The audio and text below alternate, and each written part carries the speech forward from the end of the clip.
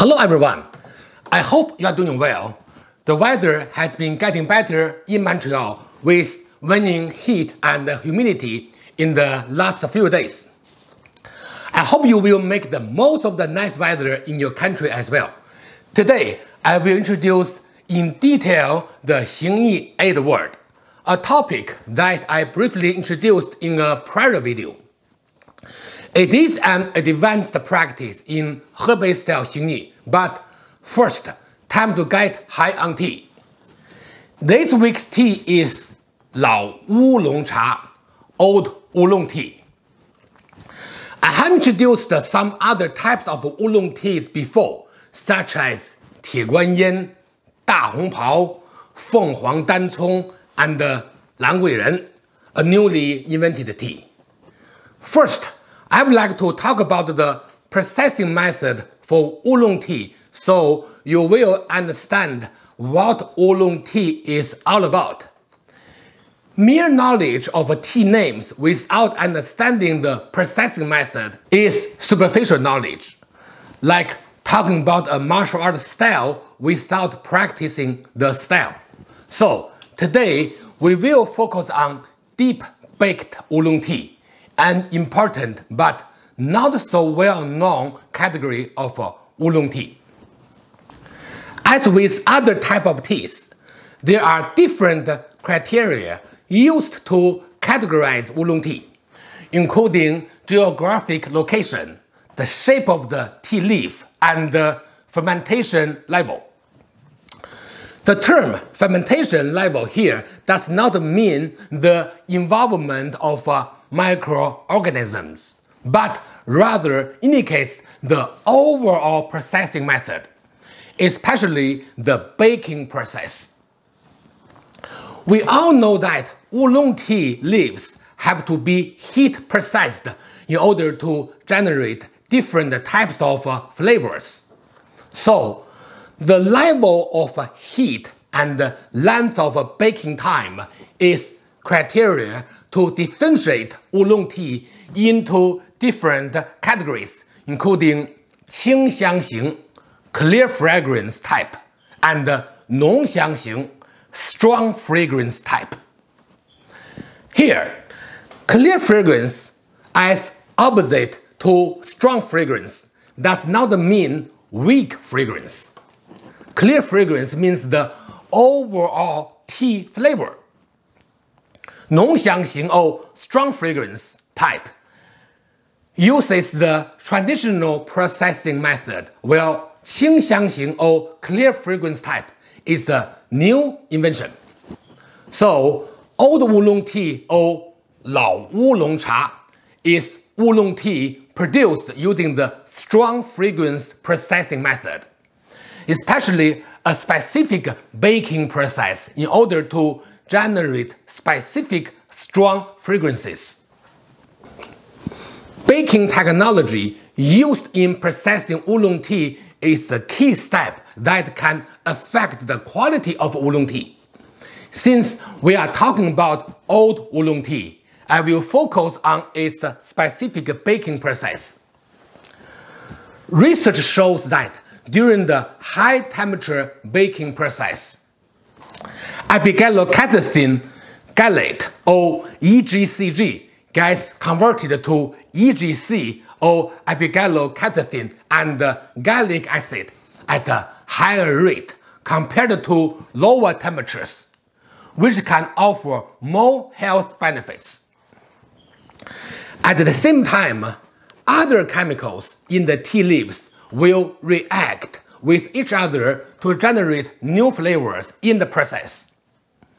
Baking temperature can vary from 80 degrees to 130 degrees Celsius or even higher. The baking time can also affect the generation of different tea fragrances. So, the baking time for 浓香型 or strong fragrance oolong tea can vary from 4 to 24 hours or even longer. Also, tea manufacturers may bake the tea multiple times depending on the type of tea. Again, tea manufacturers vary the temperature and the length of baking time to manipulate the fragrance. So, if the oolong tea production process uses high temperature and long baking time, it is called Hong Bei Oolong or baked oolong. If this tea is processed with the invention of preserving it for multiple years to generate better flavor, it is called Wu Long Lao Cha or Oolong Old Tea. Of course, there are different names and different categorization methods. I'm only introducing the most popular method in defining this name. Normally, strong fragrance oolong tea, especially old oolong tea, is for people who really appreciate tea. I have different types of old oolong at home. Let me show you a very typical old oolong tea. This one is from Alishan, Taiwan. This is an old baked oolong. Let me show you the leaf. You can see that the darker color caused by the fermentation process, especially long hours of baking at high temperature. This is the color of a tea decoction.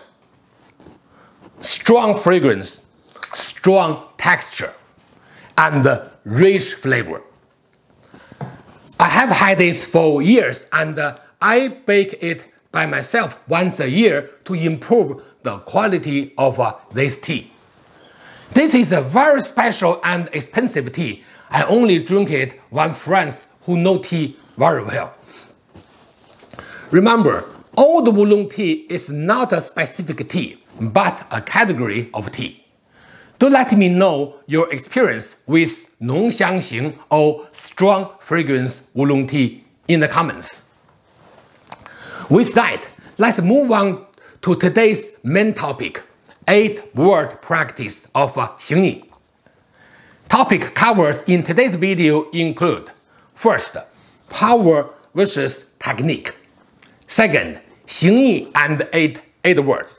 Third, practice of 8-word. Fourth, misperception of 8-word. Fifth, demonstration. Sixth, correction of a student's practice.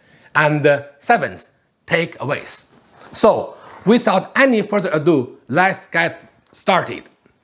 Topic 1. Power versus technique. As emphasized countless times before, Xingyi is a style focused on power-releasing practice. In other words, Xingyi is the Fajin-based style. Any martial technique in Xingyi is based on power training. Without Xingyi power, one's practice cannot be considered Xingyi. If someone mainly focuses on technique in Xingyi training, that is an incorrect way to practice this style. This is why traditionally, Xingyi practitioners focus on 5-element training first and then move on to 12 animal forms, since 5-element training aims for the practice of 5 types of Xingyi power, while 12 animal forms training aims for the practice of 12 categories of martial techniques. And 5-element training comes before 12 animal training, since it helps a practitioner build a strong foundation, which is Fajin or force releasing practice. Different levels of Fajin training provide different levels of benefits. At an advanced level, Fajin should be naturally and subconsciously executed without preparation in practice, which is a standard of training.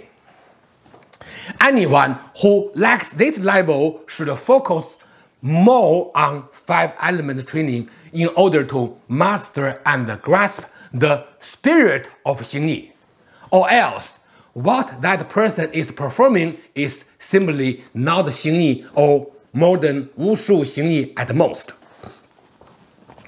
Simply calling your practice traditional does not make it traditional. So, I recommend you focus on power training. If you realize that you have a hard time mastering Fajin even after years of training, most likely your practice method is wrong. So, choose your training program wisely. At the very least, you should focus on power training when you practice Xingyi. As an aside, I'd like to point out an unfortunate situation in the current general Xingyi practice in the community. For the last couple of decades, Xingyi practice has been morphing for the worse into a style containing some fancy movements instead of Xingyi power. In that process, many important traditional concepts and theories have been misperceived and misinterpreted by the community, resulting in an overall lack of martial power in Xingyi practice due to the poor body method of Shenfa training. All of these unfortunate trends should be avoided and corrected at the earliest. Second, Xingyi and its 8 words. Hebei style Xingyi include a famous practice, 八字功 or 8-word practice. 八 means 8, 字 means word, and 功 means practice or training. 8-word practice or 八字功 is a traditional but unfortunately not a popular practice in the community. There are many reasons for this situation. For example, 8-word is an advanced practice typically taught after mastering 12 animals and many other routines, including both bare hands and weapons. So many people would just focus on already learned materials instead of learning 八字功. In the old days, many teachers taught this practice only to some important students, not to everyone. As a result, this advanced practice has never been widely popular. Regardless, it is an important part of the Xingyi system and deserves wider attention from the community. Some community members asked me about it in the Q&A video, to which I had only provided a brief answer. It's time to get into the details today. So, what is 八字功? It is the traditional Xingyi practice that focuses on martial application. Like most other practices, 八字功 also has different origin stories. To the best of my knowledge, which included consulting with many older generation Xingyi practitioners, the 8-word practice was invented by Xingyi.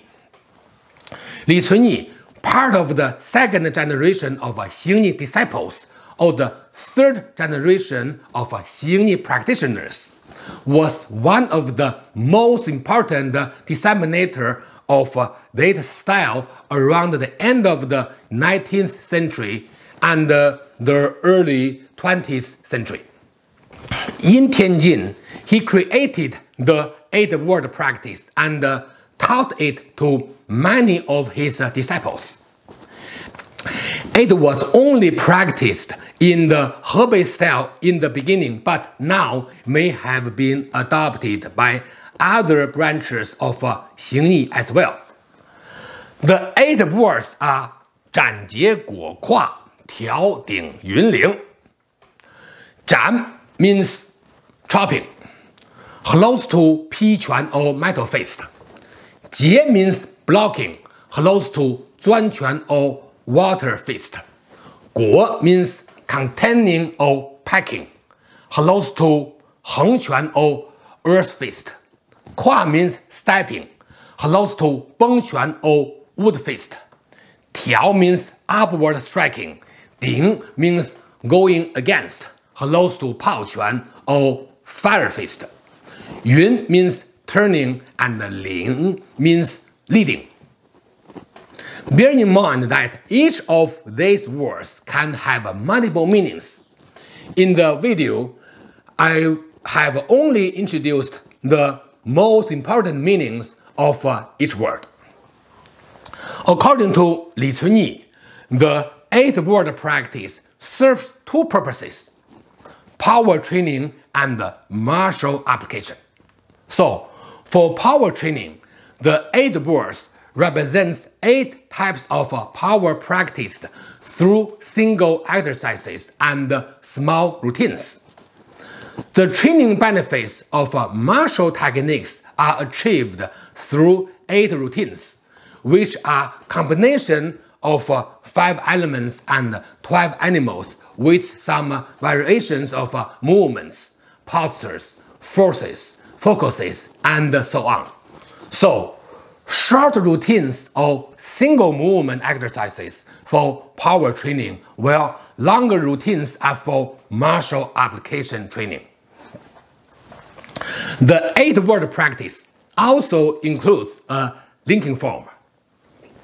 Very often, people simply integrate these 8 small routines together and remove some repetitions. So, generations after Xingyi created different versions of the 8-word linking form, mostly similar to each other. I have taught the 8-word practice to some of my students in Montreal. I like this practice very much, and so do my students. So, how should you actually practice the Xingyi 8 words? That brings us to the next topic. Topic 3. Practice of 8 words. In topic 1 of this video, I talked about the relationship between power and technique. I emphasized that Xingyi is a power release or 发劲 based style, and any Xingyi martial application and technique is based on power release.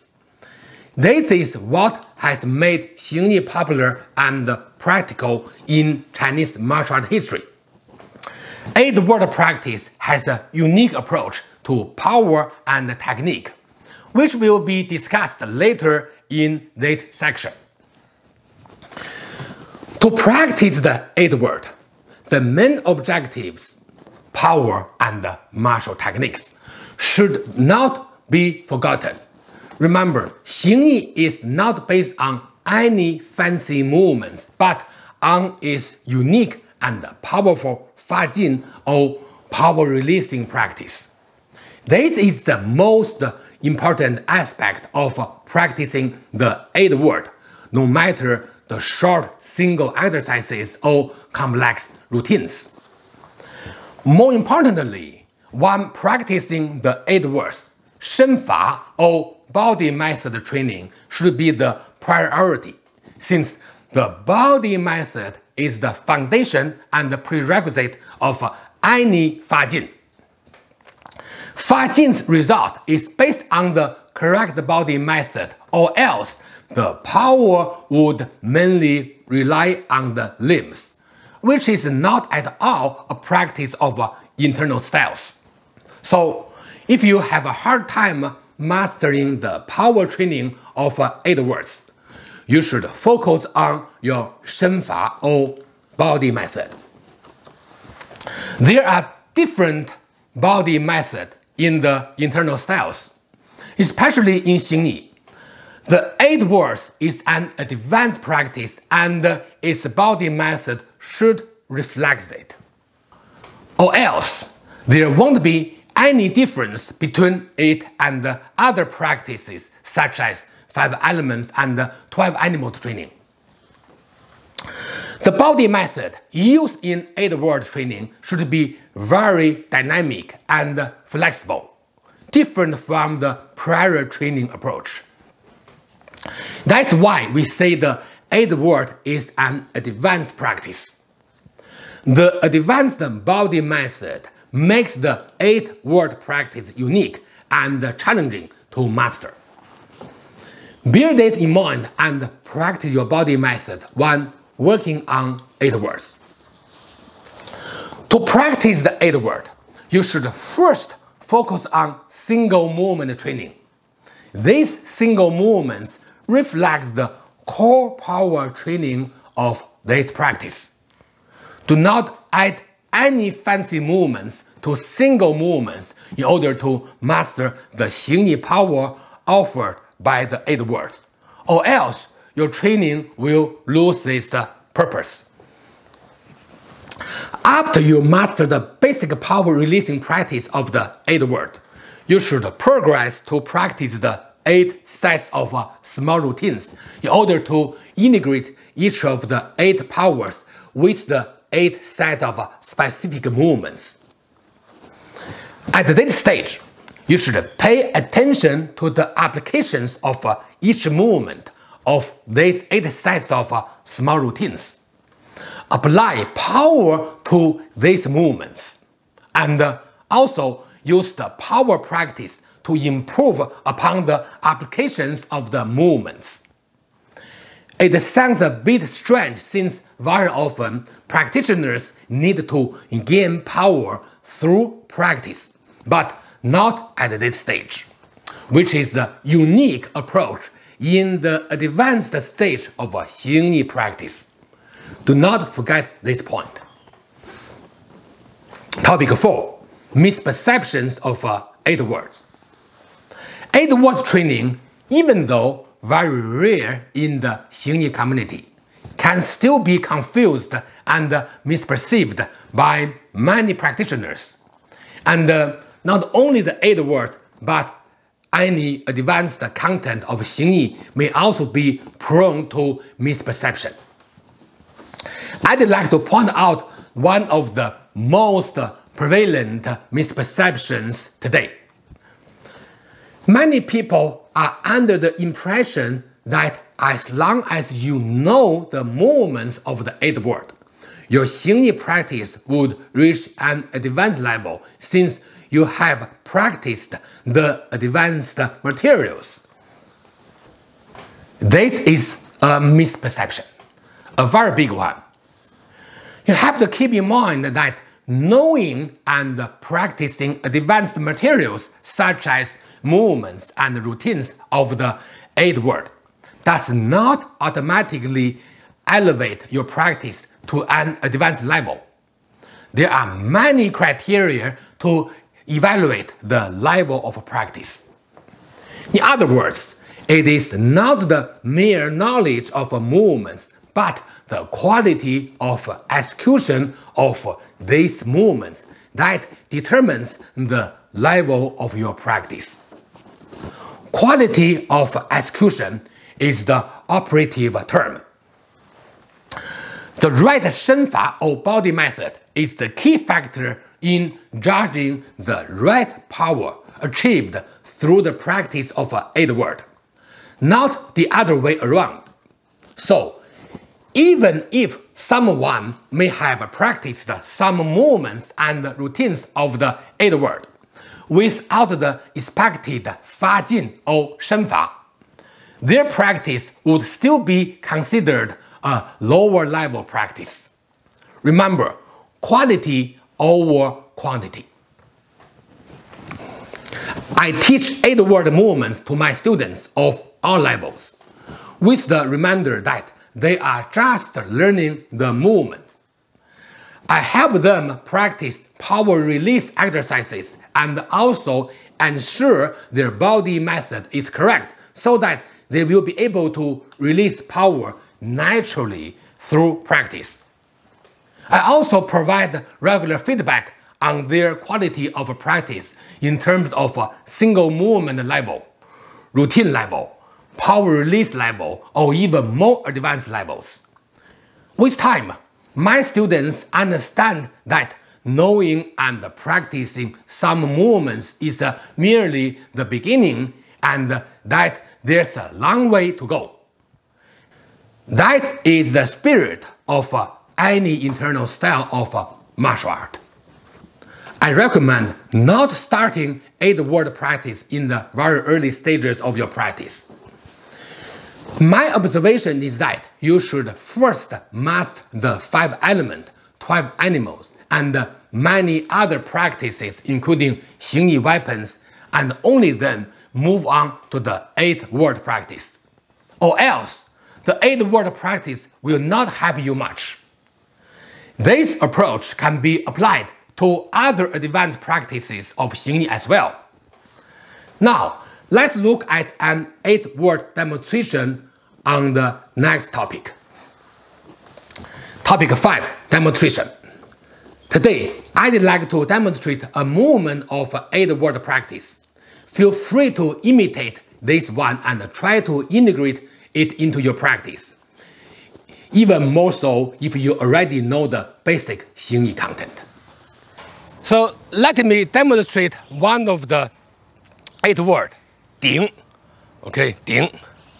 So from here,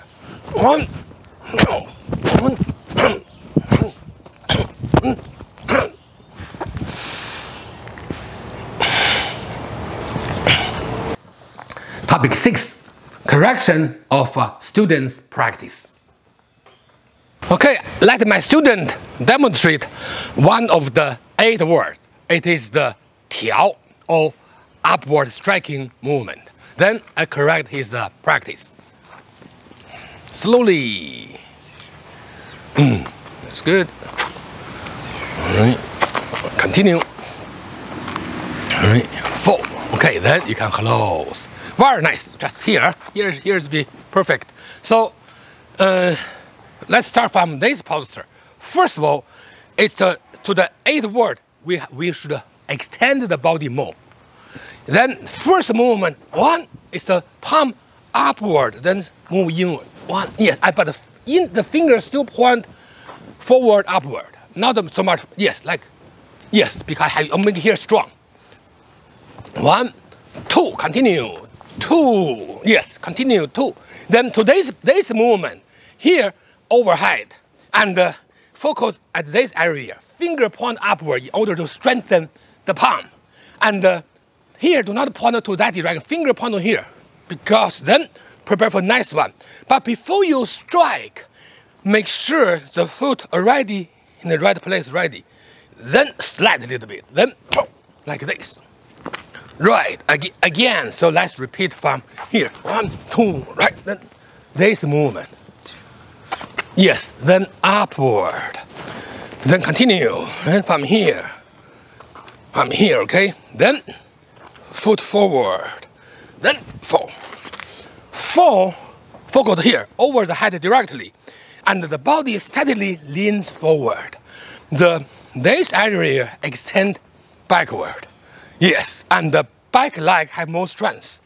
So again, face to here. Yes.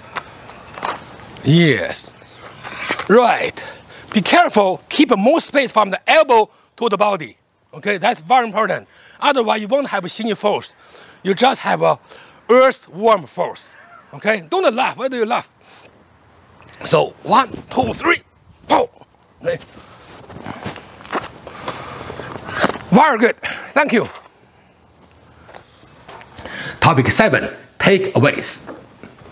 This video is not aimed at actually teaching the entire 8-word practice, but rather at introducing some important practical concepts, such as the relationship between power and techniques, integrating power and martial techniques in different approaches by prioritizing different practices at different stages, and so on.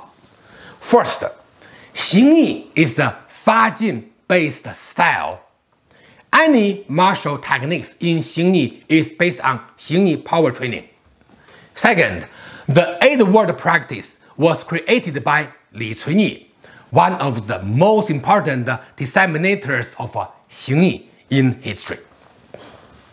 Third, the 8 words are 斩 or chopping, 截 or blocking, 裹 are containing or packing, 跨 or stepping, 挑 or upward striking, 顶 or going against, 云 or turning, and 领 or leading. Fourth, Power releasing and the martial techniques are both important 8-word practices. You should first focus on single movement training for practicing power release and then practice the 8 sets of small routines in order to integrate each of the 8 powers with the 8 sets of specific movements. Fifth, many people are under the impression that as long as you know the movements of 8 words, your Xingyi practice would reach an advanced level since you have practiced the advanced materials. Remember, that is a total misperception. It is the quality of execution of a movement and not the mere knowledge of a movement that determines the level of practice. Make sure to check out the demonstration and student correction sections to get a more visual idea of the 8-word practice. That brings us to the end of today's video. Thank you for watching, see you next time, and enjoy your practice.